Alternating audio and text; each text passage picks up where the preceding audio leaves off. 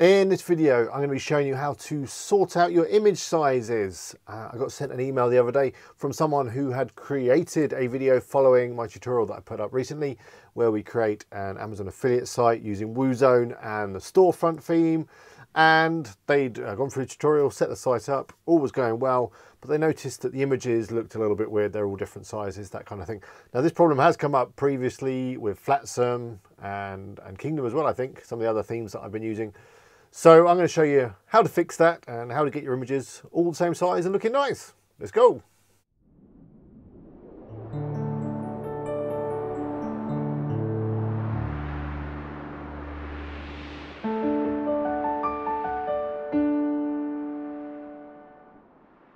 Hello, it's Alex here from WP Eagle. Hope you're all well. Now, before we get started, if you're not already subscribed, please click the subscribe button below, and if you like what I'm doing, the like button really does help me, so please give it a click if you would be so kind. Now that's out of the way, let's get on with the video. So as I said in the introduction, I'm going to be resizing some images that are pulled in from Amazon using Woozone. This should work on pretty much any WooCommerce theme. However, for this example, I'm going to be using Storefront. So let's get on the computer and take a look. Okay, so I'm over at this site, shoescrave.com. This site was sent to me via email by one of my viewers who's having a problem with the image size. So I thought, hey, what a good opportunity to create a quick video so I can help not just one person, but hopefully many people out in one hit. So if we scroll down, here's our products. We see they're all different sizes. And this is because the images on Amazon are all different sizes. So it pulls them down, and if, you know, they're different, and this is what they look like. So all we need to do is adjust one little setting to get this looking a bit better, and we're just basically going to just adjust the sizes. So what we need to do first is actually work out the size of the smallest image, and then we'll adjust the bigger ones to kind of line up with that. So it looks like it's probably this one here, this UGG Kip Shirling boot. If I just go right click and then inspect and just get a little hover and go over it, I can see that the image here, I can't point, but as you can see up there, it's 231.3 by 186.88. It's that bit there. I'll put an arrow up so you can see what I'm talking about. So that's kind of the minimum size. So if we go for that kind of range, we should be fine. So I'm going to remember, I'm going to remember 230 by 186. Let's just, you know, round it down a little bit. 230 by 186. So let's go into our dashboard. Now, obviously, those sizes may vary depending on the products and things you're putting down, but maybe as a guide, those dimensions are probably going to work for most sites, I'd have thought. So I'm going to go into WooCommerce and settings.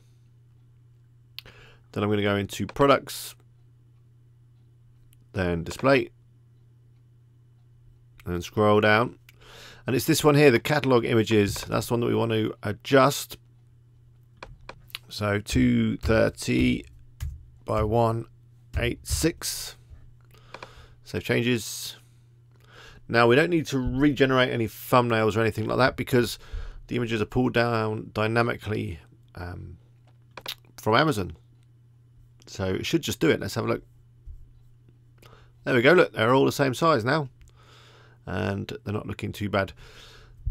One other thing you might want to do, this is entirely optional, is get these buttons all in kind of a row, so they're not going up and down, because these are kind of, they're adjusting themselves based on the amount of text and whether we've got this little sale thing.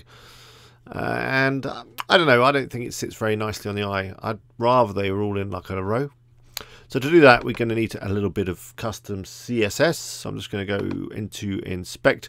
Now this is going to vary depending on the theme. This is storefront theme, as I've already said. So this bit I'm doing now will only apply to storefront theme, although the image thing that I just did in WooCommerce settings, that should apply to any WooCommerce theme. But this bit is just for storefront people. So what I'm going to do is I'm going to find this bit. Yeah, that looks good. I've got this bit of CSS over here, ul.product space li.product space blah blah blah. I will put this bit of code onto WP Eagle so you can just copy and paste it onto your site. What I'm going to do is I'm going to add a, don't want my capitals on, I'm going to add a minimum height. So CSS attribute is min-height, and then I'm going to have a guess, let's say 200 pics. No, maybe more than that. 300 picks. Oh, yeah, they're moving. Still not quite lined up. What are we saying? 320? Yeah, maybe even 310. No, we'll go for 320. There we go, they're all in a row. So I'm just going to copy this bit of code. I'm going to go to Customize. Scroll down, Additional CSS, and then I'm just going to paste it into here. Save and publish.